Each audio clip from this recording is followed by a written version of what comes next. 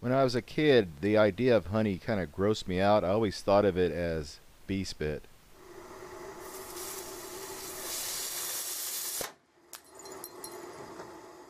I'm putting 15 milliliters of organic local honey in this test tube.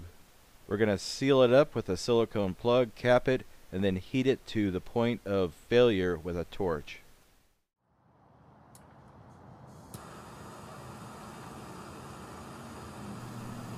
I started to film this several days ago, but the sky was pretty overcast, my lighting was pretty bad, so I just left the test tube sitting there.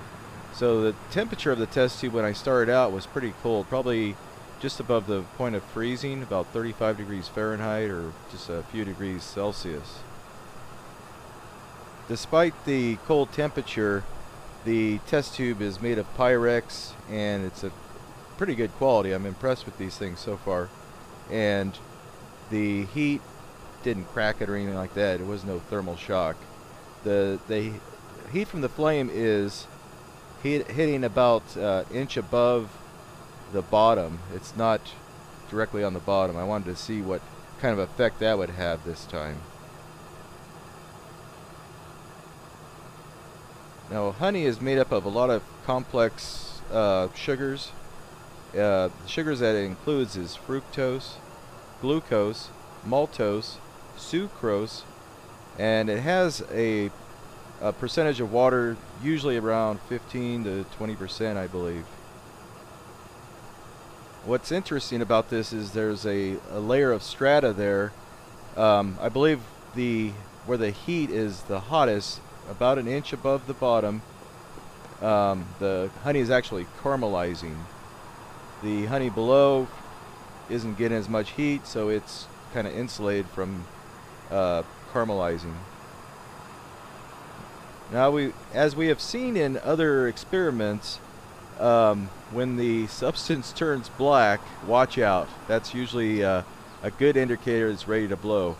Also, you'll notice that the bubbles that are forming in there will suddenly drop right before it blows.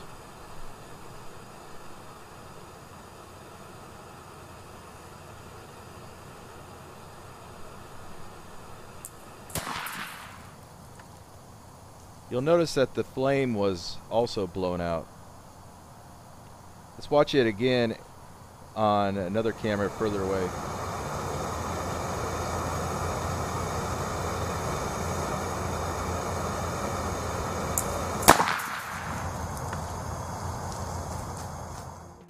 Now, watching it in real time, you would think the thing just exploded, but that's not the case. The pressure got up so great that it pushed that high temperature silicone plug up and pushed the cap off with it. We can see that a little better here. And as that superheated high pressure caramelized honey went shooting out, it propelled the test tube down like a rocket, and it still had honey in there flashing to steam when it hit the top of the table, and then the impact just made it explode. There was still pressure inside. Just a big, nasty, sticky mess is really what happened here. Not a lot of vaporization. There was a lot of brown crud all over the place on my backdrop and everything. Anyway, I hope you found this interesting. It was fun to make. Thanks for watching.